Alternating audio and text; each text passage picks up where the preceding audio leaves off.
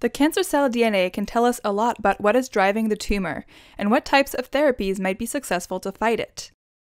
With the new advances in DNA sequencing, we now have a vast amount of information about the DNA sequence of tumor cells.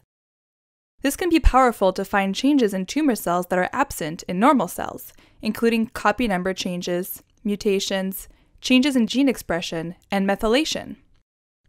This information can then be used to identify cancer driver mutations, discover new molecular targets for therapy, and identify molecular profiles that are associated with a particular clinical outcome. All of this is very powerful. However, this information can sometimes be buried in all of the sequencing results and very hard to visualize. To address this important problem, a group of scientists led by Marco Amara of the Michael Smith Genome Sciences Center has developed a tool called Circos for comparative genomics to compare multiple sets of sequencing data.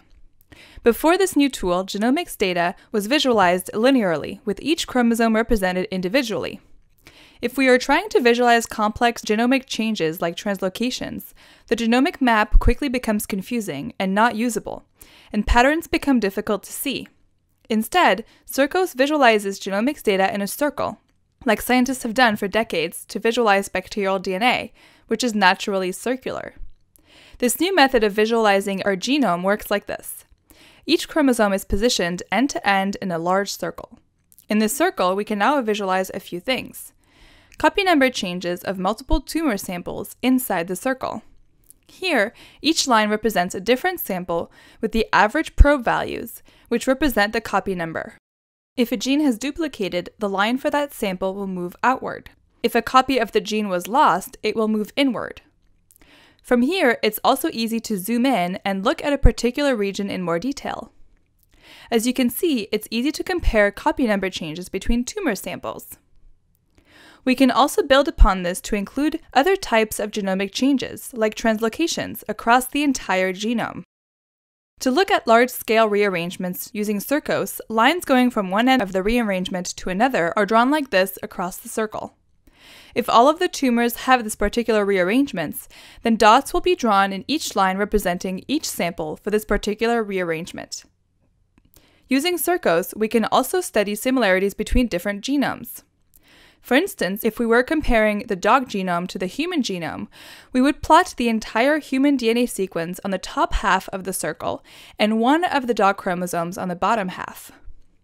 If there are any similarities between a particular sequence of the dog chromosome 31 with the human sequence, we would represent this by drawing a thick line spanning the dog DNA sequence with the matching sequence in the human genome.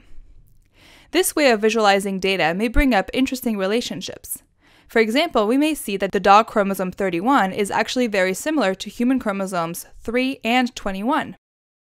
So using Circos, you can see how easy it is to compare different tumor samples with regards to copy number changes, but also large-scale genomic changes across the entire genome, looking for similarities and differences between samples. We can also illustrate relationships between genomic positions.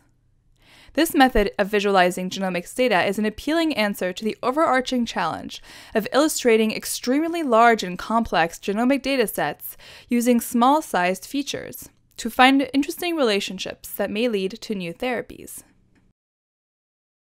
This video has been provided to you by Eureka Science. To keep in touch with Eureka Science, subscribe to our YouTube channel, like us on Facebook or follow us on Twitter, or visit us at eurekascience.org. Thank you for watching!